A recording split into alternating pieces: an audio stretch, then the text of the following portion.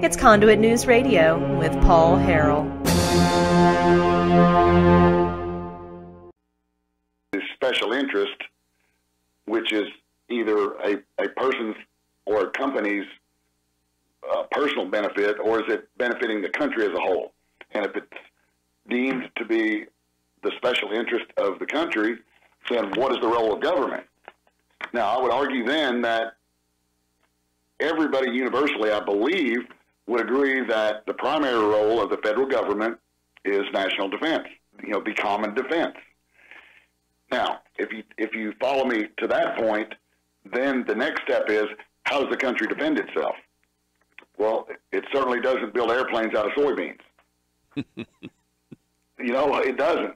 Yes, we do need to eat, and there is an element of subsidy justification in the agricultural business so that we don't all starve to death. But where does that line stop and subsidizing exports begin? And that gets into the realm of the role of government then being assisting businesses, agricultural business or Kentucky whiskey or Harley Davidson. I don't believe that's the role of government to subsidize the export of those goods. Now, if it can and will in a passive way, absolutely. But as Americans, we got to where we are today by building things faster, better, and cheaper than anybody in the history of the world. That's why we won World War II. Not because we had more people, it's because we had more engines. Yeah. And more airplanes and more ships. Yeah, we had a work ethic too that I think we're lacking today. Well, that will rear its head as it needed. I do have full faith in the American people that when a crisis occurs, we can summon the strength to do these things. However, if our industry of aluminum production or steel production has been gutted and we no longer have the facilities that can operate at the capacity necessary or the technical ability to make these materials, we cannot defend the crops, the motorcycle plants, the whiskey plants. Somebody is going to take that away from us if we don't have better ships and planes and guns. And that, I would argue, is the primary role of government. Now in that arena, I do a lot of aerospace work, and I do some defense work. I have 0 government contracts. Never had any, never won any, because that doubles the price as soon as you start dealing with that kind of paper. Anyway, there are still on the books specifications for certain parts that require that the materials to make that part have never been transported by sea. Now, that is in specifications for parts today. So if I wanted to buy something that had a screw and I had to get it from Taiwan, it could not have traveled by sea to get to me per that specification, and that was because of the wartime 40s submarine warfare and the shipping. Well, now, what is different about that mentality than keeping a national defense industry expertise in this country? Yeah. Now, I can make that same argument for washers, dryers, and televisions, because if we don't make things anymore, our wealth is leaving. That's a good point. Yeah, if you're not able to make stuff, and that has to do with access to resources, work ethic, that's where we get our prosperity from. And so that's an interesting argument about it being about the national defense. Okay, so we're talking with Joe Maynard, Arkansas small business owner, Conduit co-founder, as well as you heard him say his business is in aerospace, and he does some defense work. So when we report on these tariffs of 25% on steel, 10% on aluminum from the European Union, Canada, Mexico, and you look at kind of, like you said, where our manufacturing is now, our ability to make stuff that we need versus where it was, and then you look at what we've also done with China, and that sort of thing, flooding the global market, as one report says, with these cut-rate metals and dragging down the prices and things like that. Just generally, Joe, do you think Donald Trump here is doing the right thing? There is no question about it. And I have some experience with that because of the prices for especially the titaniums and the Inconels, the high heat metals that are used in aerospace. It is difficult to find those materials. A lot of the materials come out of Russia. And I can tell you that if a country decides to subsidize their industries so that they can capture the market and run all the other countries out of that business, and then they have a monopoly. And then at that point, if you want to buy a trigger for a nuclear weapon, let's say, and the only material is in China, I doubt you're going to get a deal on it, or you're going to get it at all. And if you don't know how to make it because all of your technology has been transferred to the other countries, the expertise, the experience, then you're going to be in a world of hurt. And no other product really can be looked at that way. And also, I mean, how would you know if the trigger would work? I mean, do we know that the steel from China and aluminum, I mean, is what we want to make our planes out of? I mean, is there an inspection process? I mean, I would assume there is, but I mean, I don't know that for sure. Do you know? There are ample safeguards in place, and there are, just like anything else, Japan in the 60s was a joke about making things because it was like cheap Japanese crap, but they stole, I guess they utilized our quality principles from a guy named Deming.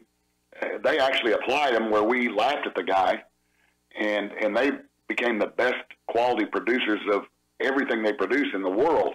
Now China is going to make that look like that's a neighborhood lemonade stand because they're going the same way. And I have run across some exotic aluminums that I can only find in Korea or Russia or somewhere else. A lot of times you're only allowed to buy right now for defense or aerospace. You're only allowed to buy from certain mills. You've got to certify that this material came from this particular steel mill or aluminum foundry, and you can't use it if it's not. And they have to then certify that the material was actually mined in the United States to make that steel. So there are, already some safeguards for national defense in place, but none of that matters, as I've said, if you can't retain the knowledge, experience, and the supply chain to get this stuff through any foreseeable global event. And that's why it's distinctly different than everything else. Just because arguably a business has overbuilt, and rightly so, because it's a free market, but rightly so, overbuilt for exports, and then all of a sudden the opposing country then says, well, we're not going to take any more wine from the United States. Well, that is an economic problem for that particular interest, but that is a risk they took. We can't be held hostage by maintaining our national defense posture and capability because somebody won't buy wine or soybeans or anything else. Yeah. Does that make sense? Yeah, we're not. No one is guaranteed tomorrow. We don't know what the next day is going to bring. This is kind of an issue that has divided, some people on the right, some Republicans. Again, we're talking with Joe Maynard, Conduit co-founder, Arkansas small business owner, deals in aerospace and steel and aluminum, knows what he's talking about. You got House Speaker Paul Ryan. He's criticizing this Trump move. There are better ways to help American workers and consumers. He plans to work with the Trump administration on those better options. Nebraska Senator Ben Sasse says that the tariffs are, quote, dumb, and they are warning that it harkens us back to the Great Depression, saying we've been down this road before. What do you think about that? Is there a danger of going too far with this, or is it just a different world now than it was back then? Well, Paul, I think the principles remain the same. Now, I would expect, and I don't have it in easily recallable memory, but there were probably special interests involved in those 30s and 40s that got us into this protectionism trade, but it certainly wasn't national defense. And I think that they're comparing two different things, and they forget, both those people have forgotten what the primary role of government is. It is not to run the economy. They believe it is. It is not to protect workers. It is not to create jobs. It is to provide a free and fair arrangement in the economy to let the free market work. National defense is apart and separate from that. I see the point, yeah. So you're not necessarily saying because it's a global economy that we just want to focus on our national economy. You're just saying when it comes to being able to produce our own planes and our own ways to protect ourselves, we got to take that more seriously. We need to be able to do that here in our country, not dependent on China or whoever else wants to sell us their metals to make our planes that protect us. Well, that's right. But by the fact that they are developing their industries, for example, the missile guidance, rocket guidance systems, well, it is my belief that Bill Clinton sold us out to Loral Space, using Loral Space, and sold that guidance technology to China in the 80s, and look at their space program now. Yeah. It perhaps is going to get better than us, and I'll bet you that he didn't lose any money on that deal. No, I bet you he didn't either. Yeah, and now we're obviously giving our taxpayer money from Arkansans away to Chinese companies to move here. Absolutely, and who benefits in the short term versus the long term? The people that benefit are the special interest and their politician puppets, and they're way long gone before the consequences are visited on the American people. And I take that very seriously. Wow. And I would expect some in the Arkansas legislature would as well. Regardless of if you sell 50% of your soybeans to China, well, that was a risk you took to get into that market to build your business. If they're going to retaliate, what can you do about it? It's a race to the subsidy bottom. Yeah. Well, and then there's also, somebody was I think we were talking with somebody the other day, and they were saying, I think it was Congressman Rick Crawford. He was saying, as far as the farm subsidies go, China desperately needs the farm subsidies. There's other countries that normally, I'm sorry, not the farm subsidies, but the soybeans. They desperately need the soybeans, and there's other countries that are supposed to be producing soy that are having bad years, and so they're going to have to buy our soybeans, and right now there just might be a stare down going on. Well, weather aside, which is not an insignificant factor for farming, we've got the best, most productive farmers on the face of the earth, and if they need to be able to compete, but that's their business. To be able to provide for the needs of the United States, I don't have a problem having a discussion about subsidizing that capacity, but beyond that, no. So, Joe, you mentioned, this back and forth earlier with, technology, having to buy, let's say, a trigger or something from China. Let's talk about this theft of technology. You also mentioned Bill Clinton selling our missile technology over there. Is that a risk in all of this? Is it a risk that we're going to have some, intellectual property theft? Well, that has happened in spades for the last 20 years. And not only have corporations had short-term vision on this because of short-term profits, quarterly statements are what drive their success in the short term. China will gladly make something for us very cheap if they can acquire the expertise to make it. And then once that expertise is acquired, then they start the monopoly game of driving everybody else out of business so that they have a monopoly, and then the prices go to where the market will bear. It's very interesting about the way China approaches this. They feel like if they have bought the technology, so to speak, by offering labor and money to a American company, and then they just add labor value to it, and then they have their people that grow and understand, and I'm saying good for them. That's a great plan. If you want to be the leader in industrial production on the globe, they're doing it the right way. They have got a good long-term vision, and these are smart people. But they don't do the work of inventing and developing. They just bribe. In other words, for lack of a better word, they bribe. Well, yeah, government people. Isn't that what? Yeah, and isn't that what government does? Let's just say, in a nutshell, here. Okay, I'm going to make a comparison. We have government, and I've said this before. A lot of people that wind up in government, not all, but a lot of them, if they don't have jobs of their own, they can't create. And they end up being for big government because that supports themselves, and they end up wanting to take what others can create. And you have no better example of that than China. We need to remember, Joe, and correct me if I'm wrong, but China's a communist country. They don't really have private ownerships. At any moment, the government could come in and, accuse them of party disloyalty. And so every secret, nothing remains secret. I mean, so the government is there to watch what all these companies are doing, what they're doing for American companies for real cheap, and then boom, like you said, they have the technology, and then they take that information that they didn't create themselves, and they try to, we think in maybe 5-10 years. I feel like China thinks in like 100-year plans. They are very intelligent when it comes to that aspect of plotting.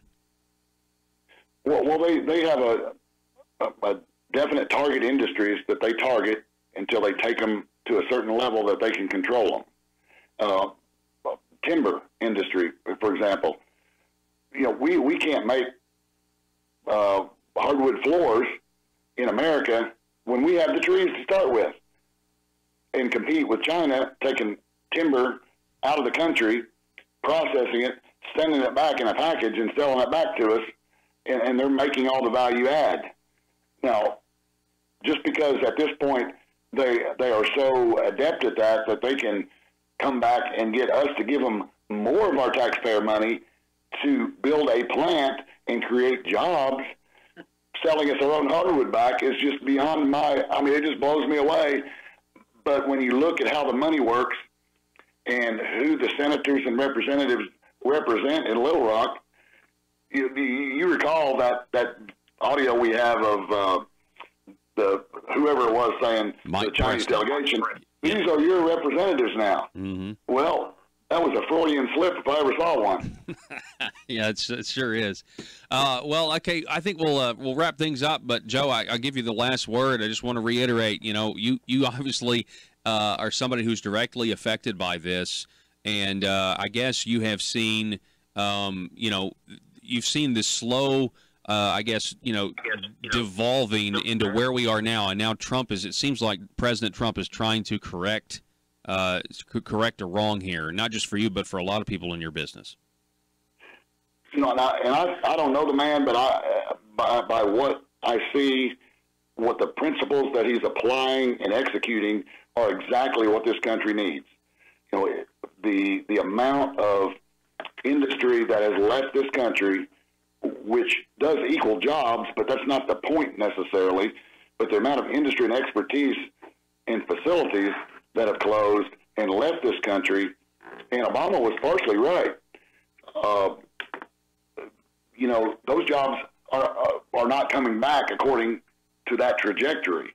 Well, Donald Trump has changed the trajectory, and I can tell you that we need to, quit worrying about the salamander and quit worrying about, minimum wages, and let's get on with making this country great again. We were the best in the world at one point, and we can be there again. The people have it in them. It's the government through its, objectors that are the big world order people. Why do they have a seat at the table? They don't need a seat at our table. Canada, EU, Mexico, they are interested in what's good for them. Believe me, they're not interested in what's good for us. This I can tell you. Joe Maynard, I appreciate it, sir. Let's do it again soon. Okay, Paul. Anytime I can help, I'm here to help. Folks, we got to go to break. Back in a minute.